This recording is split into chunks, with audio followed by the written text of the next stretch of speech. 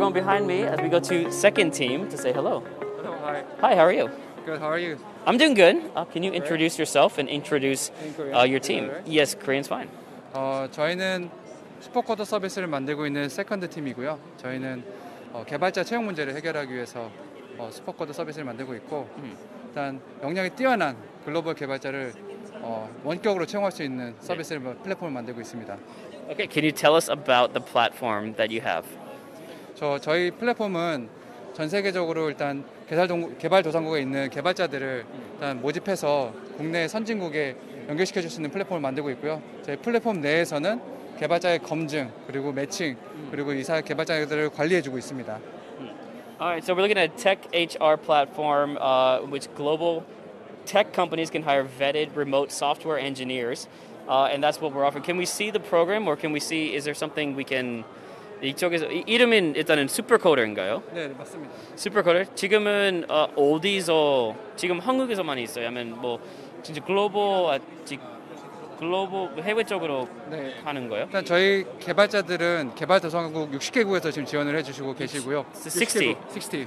Wow. So 60 different countries of people of developers. 일단 많게는 인도에서 많이 지원해 주시고 인도, 파키스탄, 베트남, 필리핀, 뭐 아프리카까지 일단 많은 개발도상국의 개발자들이 지원해 주시고 계십니다. So people anywhere from Pakistan to India to even countries in Africa as well are on the platform. So that means people can use this company in oftentimes India too. You can find more cost-efficient, inexpensive developers to help out with your company, and you can find it here.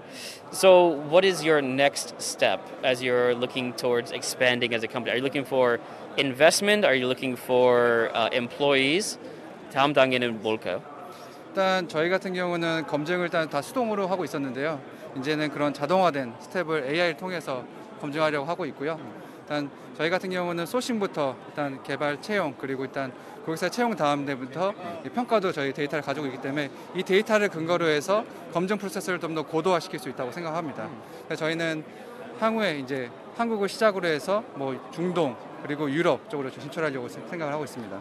And of course, if you take a lot of the data that they have, or the ability for them to collect all this sort of data, you can see sort of the potential to, and then incorporate AI into it to automate the process a little bit more as it tries to get you the correct person for your job. And as you mentioned earlier, of course, expanding it overseas to different markets as well who could use this is on their agenda as well. 마지막으로 한 말씀 있으시면 부탁드립니다. 이제는 더 이상 회사 근처에 탤런트를 뽑는 시대는 지난 것 같습니다. 이제 앞으로는 전 세계에서 가장 뛰어난 인재를 뽑는 게 경쟁력의 핵심일 것 같습니다. Well, it's all about finding talent not just from the people around you, but from all over the world. Thank you so much. Thank you so much. Yep. Well, there you go. That's an opportunity for companies to find more software and talent outside, software engineers who are able to help out.